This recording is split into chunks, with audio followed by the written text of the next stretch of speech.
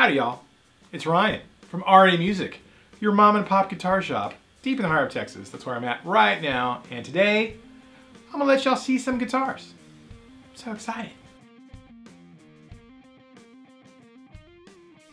Alright, so a couple of years ago I did a guitar collection video kind of showing you like my guitars and Angela's guitars, our little family guitar instrument collection.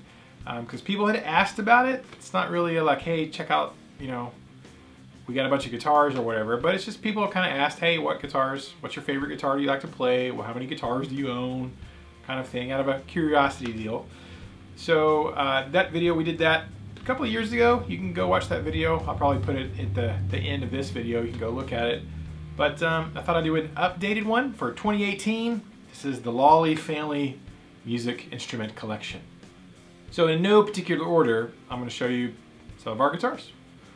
All right, first I have this Washburn Guitars USA Custom Shop Deep Carve, look at that carve, Padauk Top Idol. Very beautiful guitar, mahogany body and neck, Padauk top, deep carved. Really love the carve on this one. Ebony fretboard, abalone blocks. It's got Seymour Duncan Antiquity pickups in it. And this is an extremely special guitar. It means a lot to me personally. And it was number 8. You probably can't see that. Number 8 of 13. There's only 13 of these in the world. And this is number 8 from that production run. Hence its name, the Ocho. Sometimes I call it the Beast, right? I think this is the only guitar I have that has a name, actually. But so I acquired this from a friend of mine, and I am currently the caretaker for it. Really like this guitar. This is one of the keepers that will never go away. So there you go, Washburn Idol, Custom Shop USA. So that last Washburn was from Boogie Street Guitars out of Pittsburgh, PA, run by Eric McKenna. And a good friend of mine and a great mentor in the music industry for me. And this is also a Boogie Street spec'd out by Eric McKenna Washburn Idol. This is the Elite Idol Flame Maple Top. It came with 81, 85 EMGs in it. I've actually replaced that with an EMG headset. Mahogany body, mahogany neck, ebony fretboard, Tone Pros bridge, all that good stuff. A little boogeyman inlay. Again, a limited run. This is number 12. Yes, number 12 of 50. It's a very cool Washburn guitar. I had a big thing for these Washburns. I liked them. Super great upper fret access, really well balanced. I used to joke around that they were Les Paul killers, which, not that anything is ever going to kill a Les Paul. Les Pauls are icons. But if you enjoy a single cut style guitar, it's kind of like, everybody complains about Gibson not upgrading their designs or, you know, moving with the times. Well, I think the Washburn Idol, especially this is a thick bodied one, 2-inch thick, you know, kind of solves some of the balance problems and the upper fret access and all of that. But nobody really wants an updated Les Paul, I don't think. But it's kind of like that. It's more like a more modern single cut guitar that's very balanced and feels good. It's great. Love this one. I think I got it in 2007. Bought it directly from Eric at Boogie Street. Killer guitar. I love this one. This was the first new guitar that I had in a really long time. Like really long time. I guess it was about 2007 when we first kind of started making a little bit better money as a family. So actually this was a tax return guitar. Because if you're getting a tax return, you really aren't making good money, I guess. I don't know. We weren't then with the kids. But anyway, I got it. Angela wanted me to get it, and you know, it's very special. Love this one. Continuing the theme with Washburns, I have another Washburn Idol. This is also a Boogie Street limited edition. I think this is number 29 of 50. This is the Fallen Idol. You know, see, it's got the authentic Tony Iommi cross inlays. Eric from Boogie Street was a huge Iommi fan, still is. And so this is kind of a guitar that's sort of a tribute to Iommi. It's not like an SG. I mean, it's a thick body, real 2-inch thick body. It's like a Les Paul, but it definitely has the Iommi tribute crosses, which are super cool. It's got Seymour Duncan El Diablo pickups, which are actually kind of hard to find pickups. Killer guitar. I got this one in a trade for a really good friend and traded an amp for it. So I'm really happy. I like it. I was on a mission at one point in time to collect as many Washburn Boogie Street guitars as I could. And, at the moment I have 3. That's what I have. So I love this one. It's a great guitar. I need to play it more often. Yet another Washburn. This is the WI-66 Pro, made in Korea. It's a Korean Washburn Idol. These originally came with like Seymour Duncan pickups, but I bought this one used at the Guitar Center that I used to work at in Tulsa, Oklahoma many years ago. I saw it hanging on the wall after I quit working there and got a really good job. You could actually afford to buy guitars. I found this one. I bought it used for what they paid the guy for it. Like I got 250 bucks for this thing. Originally they were like $800 guitars, so it was a killer steal. It's got EMG 81 and a 60 in it. It actually had an 81 and an 81 when I bought it, which was kind of weird. So the previous owner had put EMGs in it and took out the Seymour Duncans. You know, it's scratches and dings and things. But I didn't mind because I bought it used. It's a killer guitar. Mahogany body, mahogany top, mahogany neck, rosewood fretboard, Grover tuners. Killer guitar that I just couldn't pass up for the price. It was a stupid deal. Way more guitar than it should have been for the money. So I got it. Love it. Not a Boogie Street, just a regular Korean 2005 Washburn. I've kind of given this one to Aiden because he was born in 2005. He doesn't really play guitar very much, but I kind of gave this to him so he would play it. He had a little bitty Washburn, 3/4 size, but he's kind of outgrown it. But he doesn't really play, so I play it from time to time. So yeah, another Washburn electric idol. Continuing the Washburn theme, this is actually Angela's guitar. It's a little Washburn, what is it? It's a Washburn WCDM 55K. Got a Koa top, just a little Comfort series guitar. It's got this little spoon cut here. It's kind of like a 3/4 size guitar. It's like a little portable, not in tune. Not in tune at all. As you can see, it doesn't always get played very much. But this is technically Angela's. A little bitty, just comfortable, not too big, not too little. Just a little acoustic to play around with. More Washburns. I think that's the last. Well, Aiden has a Washburn RX6, a little 3/4 size black electric guitar. But I don't have that with me. It's at home. But yeah, so we got quite a few Washburns between all of us. Aiden has one, Angela has one. Yeah, so I think that's all the Washburns that I got here. This is one of Angela's. This is a Epiphone Les Paul. Kind of think it was a special edition of some kind. Mahogany body, neck. I replaced the tuners with like the very nice like Gibson custom style tuners that are made by Grover. Sparkly top. Made in Korea, so it's a Korean Epiphone Les Paul. It's really good. I'm not sure what the pickups are. I read somewhere that I think they might be USA Gibson pickups, but I have to go verify that. I bought it used for her, and it was a Christmas present for her many years ago. 2006, maybe. She plays it a little bit every now and then, not super a lot, because she's not just obsessed with the guitar like I am. This is hers, and she lets me play it from time to time because she loves me. But it's a cool little guitar. Yeah, it's really pretty. So this is the only Les Paul we own at the moment, and the only Epiphone, I think. But it's a great guitar, honestly. I lied. We do have another Epiphone. It's a little mini V. This is Aiden's now. I bought this for Nicholas. Probably 2005, 2006. 2006, because he was 6. Little, one pickup, bolt-on neck. It's really not that awesome of a guitar, but they're not supposed to be. They're just little fun things for kids to play on. Super short scale. He gave it to Aiden when he got older. Aiden never plays it. I just keep it around as a joke, and every now and then we'll play funny stuff on it. Like there's a video of my buddy Robert Baker shredding on this thing. That's pretty funny. You should go check out. This is actually our other Epiphone. So we do own 2 Epiphones. Mini V. Keeping up with the theme of that, here is the one and only Gibson guitar that I own. This is my Gibson Explorer that I bought when I was 16 for my first job, bagging groceries, working at a grocery store. It's a 1991 Gibson Explorer. Pretty much all stock, except for I got this custom diamond plate pickguard I put on there with the matching diamond plates, truss rod cover. And well, it does have a custom strap. Custom leather strap that actually I made. Kind of as a tribute like to the Zakk Wylde red monkey straps that he used to have. So I made that. This one's super special. It's kind of like the Ocho, the custom shop Washburn. It's one of those things I'll never sell this one or that one. These are very precious, a lot of sentimental value, and yeah, it's my baby. It's not the one I learned to play on, but it was the first one I bought with my own money. This one's super special.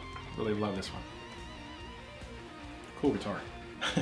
Lots of memories with this Gibson. Chapman Guitars ML2. This is, I think, like the 4th one ever made in Korea. Serial number's W120004. So I think it's the 4th one. It's kind of special. I bought it from Anderton's before we were a Chapman dealer, which we're not anymore. But before we were Chapman dealers, before there were any American Chapman dealers, I got this from Anderton's. Rabia was actually the one who set it up, came inspected and set up by Rabia. The really cool thing I like about though is I got it autographed by Mark Tremonti when I saw Alter Bridge with Angela on her birthday in Dallas at House of Blues. That was not the best birthday present for her, but she went because she loves me, and I got to hang out with my friend Nick, who flew in from Germany actually to the show. So it was great to hang out with them. Nick's friends with Tremonti's sound tech, and so we got to go backstage in the clinic and kind of meet the band and all that stuff. It was great. I've got EMG passive pickups in this guitar actually. Took the Chapman passive aggressives out and put in the EMG passive pickups, which I'm probably going to take them out because I honestly don't play this guitar that much anymore. So it's kind of a shame to leave these really nice EMG passive pickups in here when I don't play it. So I'm probably going to take them out and put them in another guitar. But that's my one and only Chapman. Of course, we've had over 100 come through the store, come through my hands when we were a Chapman dealer. But this is the one I got before that, and I will probably always keep it just as a reminder of a lot of lessons learned in the business. So it's my reminder guitar and my Mark Tremonti autograph guitar. So there you go. This one, I really like this one. This is my only ESP LTD guitar. It's EC1000T for traditional, really thick body, 22 frets. It's basically LTD's version of a 70s Les Paul Custom. So most of the ECs are 24 frets. This is 22, very thick body, gold hardware, gold locking tuners, which, you know, the 70s Les Paul Customs didn't have. But anyways, super cool. It came with an 8185, and I took those out and replaced them with gold EMG headsets. It just was the plain black plastic EMGs in there. It didn't really look very good, and adding the gold headset in there really sets off the guitar. Maple fretboard. That was the thing I liked about it. I mean, the reason I got it is because it had a maple fretboard. Not because it was black, but because it had a maple fretboard. It's basically a Les Paul with a maple fretboard. That's what I liked about it. Very cool. I like it. This was the Tone King's fault. I didn't even know this was a thing until I saw the Tone King did a video about his, and I thought, holy crap, I need it. Thanks, Tone King. Moving on. Now, we are a Schecter dealer here at RNA Music. Schecter is actually the first guitar company we ever brought on. Back in December of '09, I got my first Schecter order in, and so I've always loved Schecter, and they've been a great company to work with. Now, I never bought one for myself because I was always focused on moving the ones in our inventory out and selling them so we could get more inventory and all that, but I never bought one for myself until about 2 years ago, I guess. I bought this Schecter Hellraiser Extreme trans black chrome EMG 8189Rs. 89R neck pickup. Hopefully, I don't know if you can see this. Lighting. Flame maple fretboard, which is sick. Kind of, again, I wanted this. I actually wanted a different Schecter, but I couldn't find the one I wanted. But this is the exact guitar, it's just the wrong body shape. I wanted the Solo 6 trans black maple fretboard, but I couldn't find one anywhere. And I found this one for a stupid deal. Killer deal. Neck through. It's got a neck through. Oh, also autographed. Autographed by Nick Johnston when I saw Nick in Dallas at a little club. Super great guy. Has been super supportive of us as a small mom and pop Schecter dealer. Locking tuners, made in Korea. I'm not a Strat guy or a Super Strat guy, but I really, really like this guitar. So this was technically the first Schecter I ever bought for myself. Love it. Killer deal. I got a killer deal on it too. So originally these were like $1,000 back in 2012. I paid considerably less. So anyways, this is my first Schecter. Love it. Love it. It's great. Which brings me to my second Schecter. Another Hellraiser Extreme. These were 2012 models. Neck through construction, locking tuners, EMG 81, 89. This was the guitar that I wanted in that finish, the trans black, but I haven't ever been able to find one in trans black. So I got this one, this sort of vintage sunburst. Exact same guitar. It's everything that I wanted, except it's not trans black. Which all my friends are gonna laugh at me. But you know, I actually really am digging this vintage sunburst, actually. They made these in red too, and I like the black the most, but I'm really enjoying this sunburst. I've been playing this one. This is my most recent guitar acquisition for myself. I found it used and got a killer deal on it. I know it looks like I've got a lot of guitars, and we do have a fair number of guitars, but a lot of them I got smoking deals on. Like, I did not pay full price for most of these guitars. I was patient, and it was the right time or the right financing or whatever, and so I got a good deal. Love this one. This is my one I play a lot. This is the one I play the most kind of right now. It's my second Schecter, and I love it. And I still got my eye open for the trans black version of this. I'll get one eventually. So 2 Schecters in the collection. Proud Schecter dealers, proud Schecter owner and player. Alrighty, now I do own some guitars that I am not a dealer for. And here's an example of one. This is a PRS 30th anniversary Custom 24. It's right before they changed the headstock, so it still says SE Custom. It's got the best trim I've ever played on a guitar. It's non-locking, and it's super awesome. It reminds me a lot of my very first electric guitar, which was a Takamine electric. It was this kind of funky brown color too, so this reminds me of my very first guitar, which is why I like it so much. I got a killer deal too. It was, it's the 30th anniversary, and they were blowing them out at the end of the year because like this was the last couple of ones they had left. This is probably the least popular color for whatever reason. Now, I actually like it, but so I got a smoking deal on it. Again, killer deals. It happens. But I like it. I play this a lot. I actually play it more than my S2. Yeah. An S2. This was my 40th birthday present to myself. So this is a USA PRS S2 in whale blue.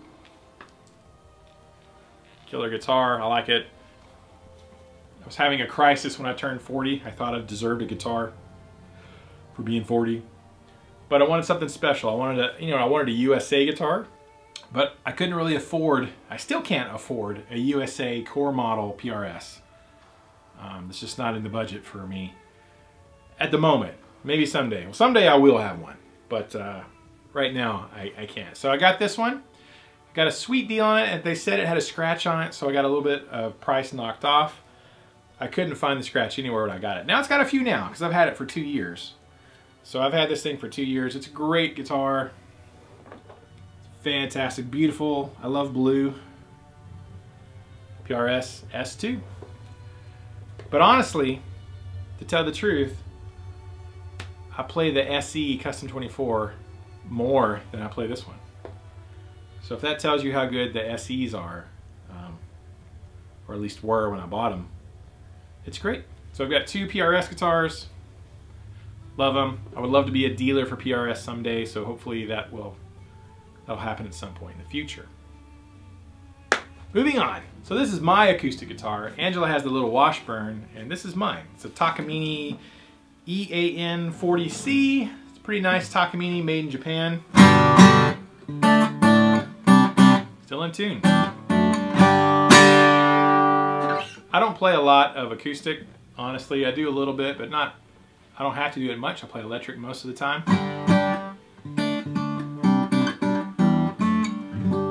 There was a time where I was playing a lot more acoustic, particularly at church, so I needed one. And again, this was kind of like the PRS. It was a blowout deal. I bought it from a big online retailer. They were liquidating them. This was the last of this model.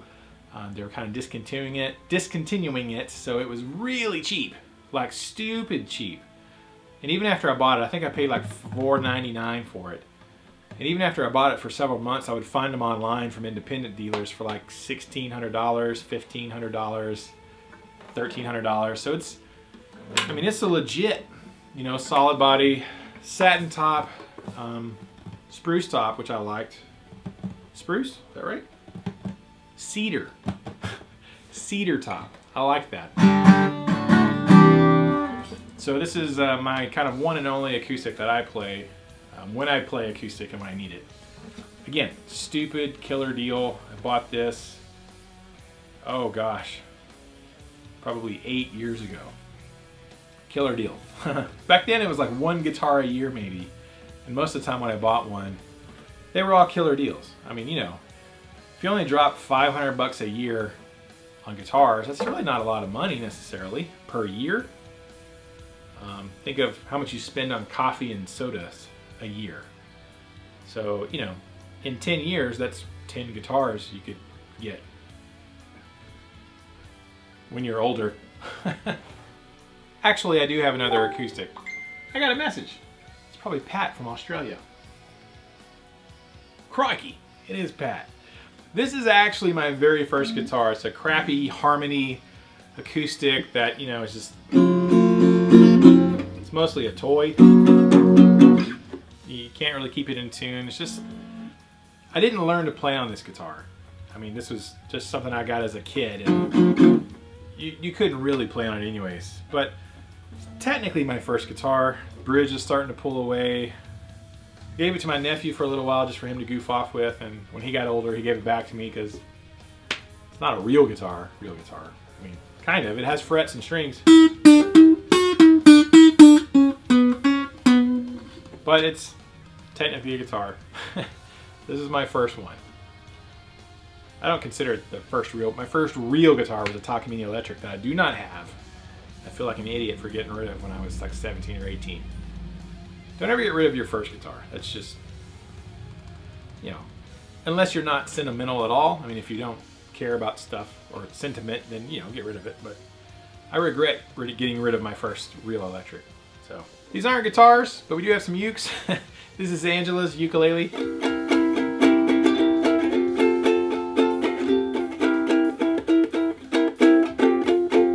She plays ukulele a lot more than I do.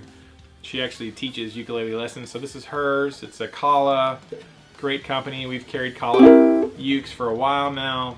Really nice to work with. Ukulele's really fun though. We've sold a truckload of ukuleles. Adam Lamar from Warefoot bought one from us. And she has this banjo lele. It's like a ukulele that's built like a banjo, so it's kind of...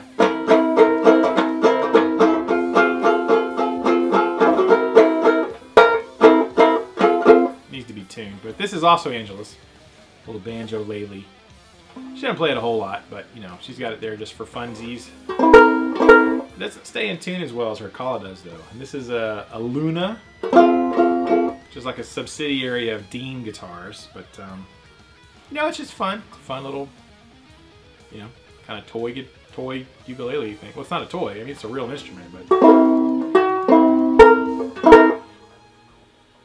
it is what it is. I'm going to include our son Nicholas in this. Nicholas is a bassist mostly, so he's got, this is his acoustic bass. We usually keep it here at the shop.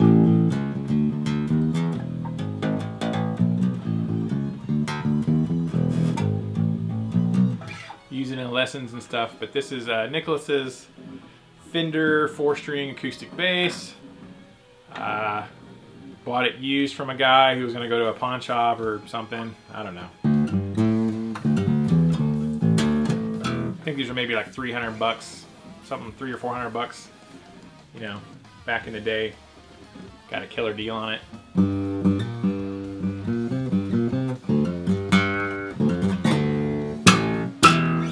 But this is Nicholas's bass. He's got 2 other basses. He has 2 Schecter basses, and he has a guitar at home. So I might show you those when I get home. But I may not, you know, I may not film those. Just, you know, I'll tell you about them. So there's 2 more basses at the Lawley house, and another diamond. There's a diamond Hailfire that's actually Nicholas's. He doesn't play it very much. He's more into the bass, but he wanted a guitar, and you know, so I made him a deal.